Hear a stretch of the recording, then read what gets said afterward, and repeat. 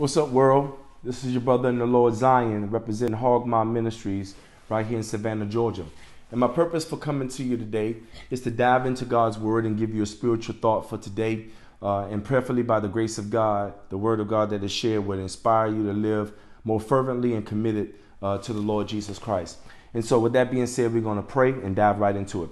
Heavenly Father, in Jesus' name, God, we thank you for today. We thank you for the great privilege that we have to hold your word in our hands.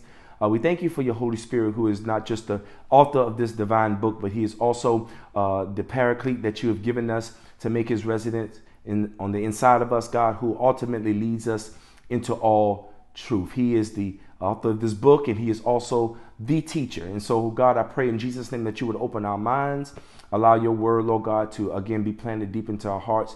But ultimately, we pray that in your sovereign will and time, that you will cause it to grow. Again, for believers, that we will grow in maturity and grace, that we may live more committed to your will, and at the same time, God, in the life of sinners, as this word is planted, that you will cause it to grow, that sinners may come to know Jesus Christ as Lord and Savior. In Jesus' name we pray, amen. So with that being said, we're going to go and look at Romans chapter number 5. Verse number 12 will be our launch pad for this particular teaching. And this teaching today will come to you in the form of a question. Why Jesus? I want that to just sink in for a minute. Why Jesus?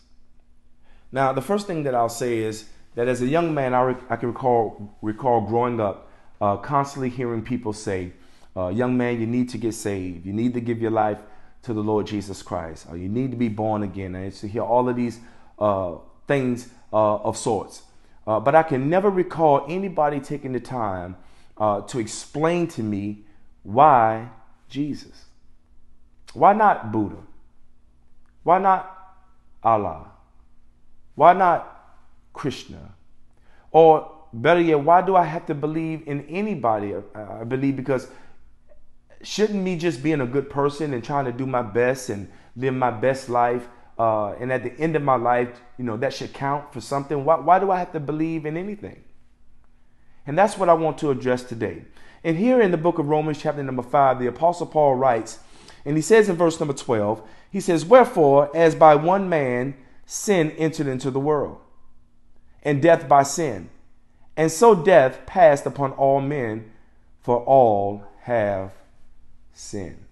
Now, the first thing that I want to say is that here the Apostle Paul makes a declaration that this physical world in which we live, this world right here, there existed a time in history where sin, misery, pain, calamity, death, and all of the relating realities, there was a time in this particular world where those things did not exist. However, he says, because of one man's transgression, because of one man's sin, he says that changed forever. He says, "Wherefore, as by one man sin entered into the world." But then he goes on to say that when sin entered into the world, sin brought a companion. And he says death entered in with it. And he says now, consequently, because sin has entered into the world, now death has been passed unto all men. Why? Because all have sinned. Well, for the careful reader, and if you consider what Paul is saying here, perhaps the question arises, well, when and how did this happen? And if you have been around the things of God or have spent any time in the Bible, perhaps you've heard the story about Adam and Eve. God creates his first man and his first woman, and he places them in a garden. And particularly, he places them in the garden and he gives them one command. He gives them one prohibition. He says that out of all the trees that are in the garden, in Genesis chapter number 2, he tells Adam that you may freely partake of, eat as much and feast as freely as you ought. He says, but the tree that is in the midst of the garden, identified as the tree of the knowledge of good and evil, he says to stay away from it. He not only gives them that command, but he tells them what will be the consequence if he chose to disobey God's command. He says, for the day that thou eatest of it, thou shalt surely die. Well, that's in Genesis chapter number 2, verses 16 and 17. By the time we get to Genesis chapter number 3, verses 1 through 7, you know that the scripture goes on to tell us that Satan shows up in the garden doing his deceptive and diabolical bidding. He approaches Eve and he plants that question of doubt, or that seed of doubt, by saying, "Hath God really said thou shalt not eat from the tree of the knowledge of good and evil?" As a sidebar, when you consider the natural flow of the Bible, when God creates Adam and he places him in the garden and he gives Adam that command, Eve was not yet even created. However, she knew that God said, "Do not eat from the tree of the knowledge of good and evil." So the scripture would cause us to presuppose that she got that knowledge from her husband. We never see in the Bible where God comes back directly to Eve and tell Eve, like he directly told Adam, "Do not eat from the tree of the knowledge of good and evil." So, with that being said, Satan comes to her and he asks that question in the form of doubt. Has God really said? Something to think about. However, when you get to Genesis chapter number 3, verses 6 and 7, the Bible says that when she saw the tree, one desiring to make one wise, she took of it, ate of it, and she also gave to her husband who was with her, and he took and ate of the tree. The Bible says nothing happened when she ate, but when he ate, the Bible says at that very moment, their eyes both were open and they knew that they were naked. And what is theologically referred to or known as the fall of man at that very moment happened. They died just as God promised that they would die. Well, spiritual death cannot be illustrated for us or seen by the natural eye. So God demonstrated it for us by physical death following. I think the Bible tells us that some 973 years later, Adam physically died. But the Bible is true. At that very moment, when he partook, he died at that very moment. Separation occurred between him and his creator. When you think about death, death is always, according to the scripture, referring to separation. Death is never annihilation.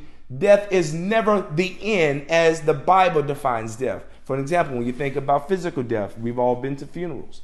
When you go to a funeral, that casket is there at the front of the church, right? That body, that corpse is lying there. Where is the life that once housed that body? It has been swept into eternity in one or two places, either in heaven or in hell. But death, right there, we see the reality is that body and spirit have been separated. Well, that is true in the physical sense, but also in the spiritual sense. God created man for himself. Man was created for God. He was created to know God. He was created to worship God and commune with God. When you read over there in Genesis, the Bible says God would come in the cool of the day to walk with Adam and to commune with Adam, right? But when Adam in high treason, in spiritual high treason, rebelled against his creator by disobeying God's one command that he gave to him, death occurred, separation occurred, where now man and God have been eternally separated. And because we have been separated from our creator, again, physical death now follows as an outward demonstration of our spiritual condition or our inner condition, which is we are spiritually dead. That's why men ultimately physically die. Remember what the promise was for disobedience. For the day that thou eatest of the tree, thou shalt surely die. Death was not a natural occurrence. Man would have lived eternally because he would have been in an eternal relationship with God.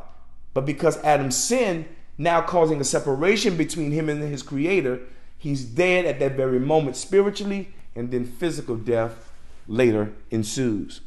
And the reality is, because that is true of Adam and Eve, who are our foreparents, that same sin seed and that same condemnation for sin has been passed to his entire posterity, meaning his entire generation.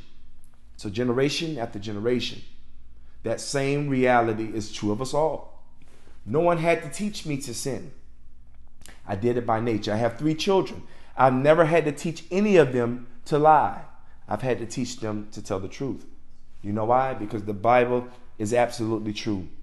That according to Psalms 36, that the wicked are estranged from the womb. And as soon as they are born, they manifest their estrangement. by speaking lies. The Bible tells us in Romans chapter 3, verse 23, for all have sinned and come short of the glory of God. And that is true of all of humanity. In Isaiah chapter 64, verse 6, he says, and I'll read it for you. Isaiah chapter number 64, verse 6 says it this way, but we are all as an unclean thing, and all our righteousnesses are as filthy rags. He says, we all do fade as a leaf, and our infirmities, like the wind, have taken us away. We are all as an unclean thing, unprofitable. And that idea there is the time of the month when a woman goes through her menstrual cycle. If that which is discharged from her body is to be caught on a rag, we would not dare touch that with our naked hand. We would see that as being filthy, not fit for any good use, but to be discarded.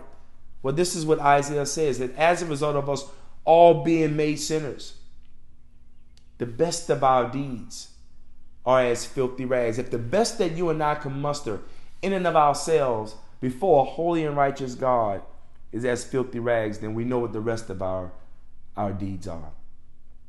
And so he says, again, recapping, that as a result of one man, sin has entered into the world. Now death and sin has been passed unto all men because all have sinned. Romans 3:23. Because of that, the best of our deeds are as filthy rags. There is nothing that we can do, humanly speaking, in and of ourselves to please God, to be made right with God, to gain God's favor. This is man's condition. This is the condition of humanity. This is the condition of every boy and girl born into the human race. We are born in a sinful, condemned condition. But in light of that, picture God in a dilemma. Now, God has never been in a dilemma, but just for the sake of this teaching, picture that. On one side, God being the sovereign potentate, the sovereign creator, who not only is the sovereign ruler of all things, but who also has the right to be obeyed. He has instituted a perfect and righteous standard. He has declared, thou shalt not, but man in his rebellion has said, I shall, and I'll do what I want, when I want, as much as I want. Do you realize that if God would have simply allowed Adam and Eve to live the rest of their lives in existence in that state, as well as their entire posterity, to the point where they died, and as a result of their condition, come before him and perish eternally in a burning hell, God would have been perfectly righteous and just in doing so. But picture God in this dilemma, again, proverbially speaking. On one side, you have God's perfect holiness, his perfect righteousness, the one that institutes a perfect standard and law that is to be obeyed. But man has failed in obeying that law. But at the same time, he is a perfect and righteous God who is also equally a loving and a merciful God. And so therefore, he could have rightfully so allowed us to perish in our sinful condition, but did not want to do that because he's a merciful God. Well, the question is, how does God solve this, again, proverbially speaking, this dilemma? On one side, he's perfectly holy. On this other side, he's equally and perfectly righteous and merciful and graceful. Yet his creation has went wayward and rightfully deserve eternal judgment. But that is not what he desires for his creation. How does God solve this dilemma? He solves it in the person and the work of his eternal Son. You have man's condition being one of condemnation. And the answer to man's condition, we might say, is man's redemption. Now, the first thing I want to say before we look at Galatians chapter number 3, verse 13, which would be the next scripture that we go to, is that it is important to realize Jesus Christ was not an ambulance sent to a terrible wreck. And you say, Brother Zion, what do you mean by that? In other words, Jesus Christ was not an afterthought. This was not God the Father saying, oh my gosh, again, proverbially speaking. My creation has disobeyed me. He has failed from grace. He has disobeyed my holy standard and righteous law. How can I now react to his falling or his disobedience to fix this situation? That is not the case. The Bible teaches us that Jesus Christ was as a lamb slain from the foundation of the world. Now, this is a very interesting perspective, because the Bible is saying, because God is all-knowing, in the mind of God, Jesus Christ had already gone before us in the mind of God and had already paid the penalty for God's elect, died on the cross in the mind of God, and already raised for their justification. And so there's a sense in which, again, God not just is the God of the present, but he's also the God of the future. Not because he sees down the corridors of time and sees what's going to happen and therefore reacts. No, he's the God of the future as well. Even the future is from our God. And so in Galatians chapter number 3, verse 13, Paul, writing to the church at Galatia, says it this way: Christ hath redeemed us from the curse of the law, being made a curse for us. For it is written, cursed is everyone that hangeth on a tree. Now, the word redemption is defined this way. It means to buy back, or to purchase, or to deliver by way of a payment or a ransom. And so we started out by, again, delineating man's condition. But man's condition is met by God's redemption.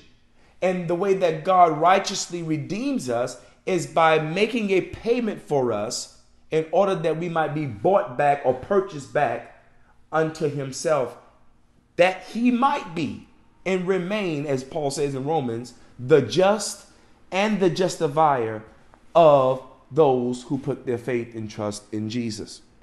In Acts chapter number 20, verse 28, if you read over there, is there where the scripture exalts the believers at Ephesus to contend for the faith and guard the flock of God, who he goes on to say, who hath been purchased by his own blood. That same word purchased there is the same Greek word that is defined here in Galatians as redeemed.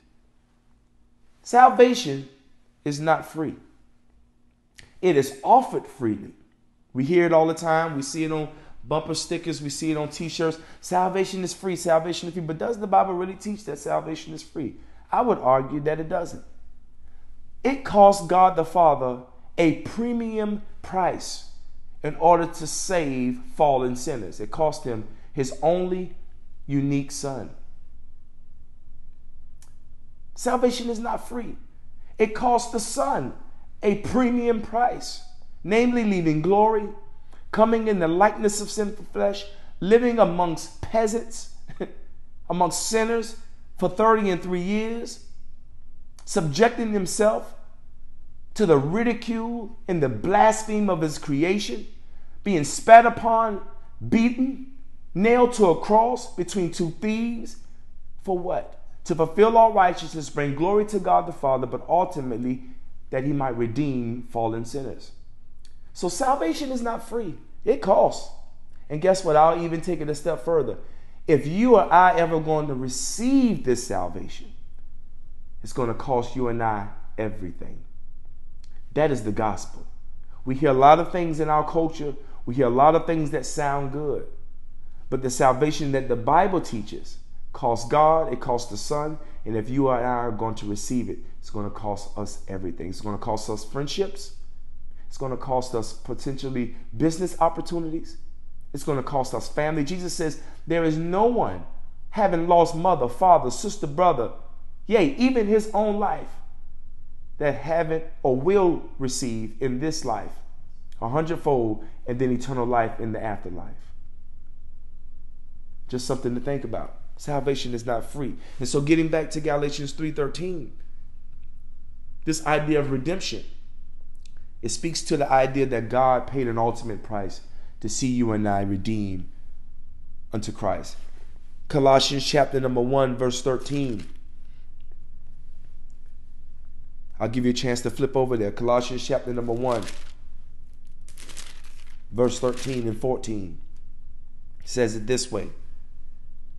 Speaking of Christ, who hath delivered us from the power of darkness and have translated us into the kingdom of his dear son. Watch this in verse 14. In whom we have, there's that word again, redemption. And I'm reading from the King James. Other versions may read slightly different. In whom we have redemption through his blood, even the forgiveness of our sins.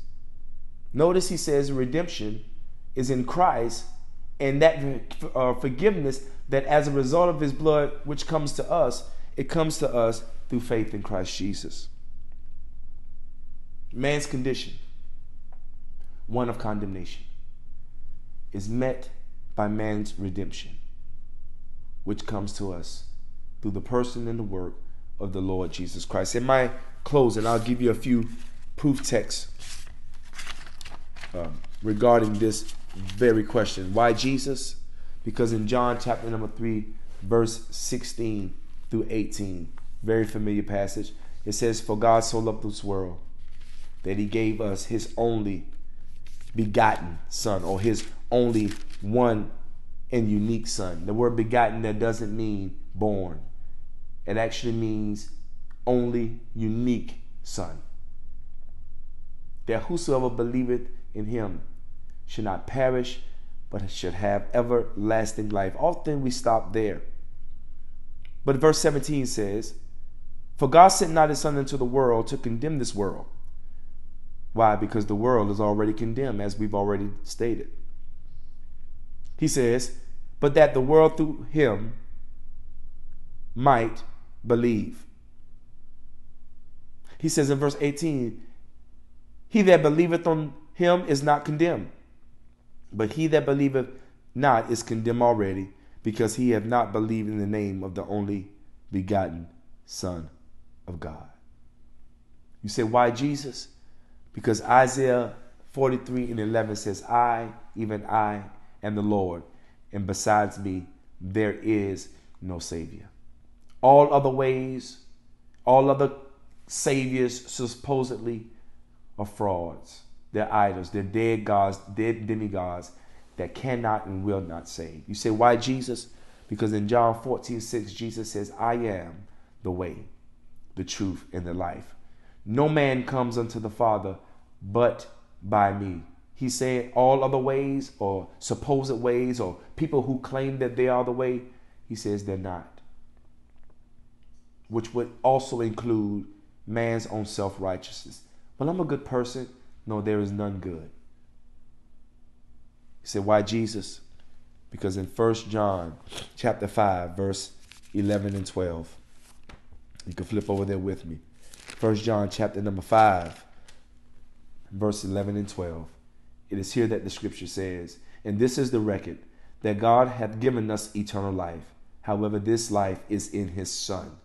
He that believeth in the Son hath life, and he that believeth not on the Son of God, he says, does not have life. Why Jesus? Because he has the only, or has been the only, propitiation for man's sin. He is what the Father has put forth as an answer to man's condition, because he is the one who is our redemption. Let's pray. Heavenly Father, in Jesus' name, Lord, I pray in these few scattered words, God, that you would get glory for yourself. In Jesus' name we pray. Marvin.